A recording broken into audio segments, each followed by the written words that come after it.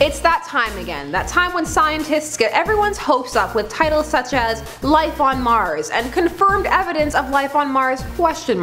So let's see what we found this time. Apparently it's time to expand on a theory that had been put forth before. That theory involves the archaeological landscape of the planet itself being examined, specifically the odd vein-like ridges that researchers believe formed ancient lakes. These lakes have obviously long since evaporated. However, they speculate that it is possible that life existed in these primordial lakes before the planet lost the majority of its water 3.7 billion years ago. What little remains is frozen as icy tiny polar caps and thin veins throughout the red planet. But what's really got these scientists excited is that when they examined the veins, they found high concentrations of sulfur. It is this sulfur that has caused them to contend that the waters could have supported life. Professor John Bridges stated, "The taste of this Martian groundwater would be rather unpleasant, with about 20 times the content of sulfate and sodium than bottled mineral water." However, as Dr. Schwenzer from the Open University concludes, some microbes on Earth do like sulfur and iron-rich fluids because they can use those two elements to gain energy. However, the Mars of today is not capable of sustaining the type of life to which we have grown accustomed on Earth.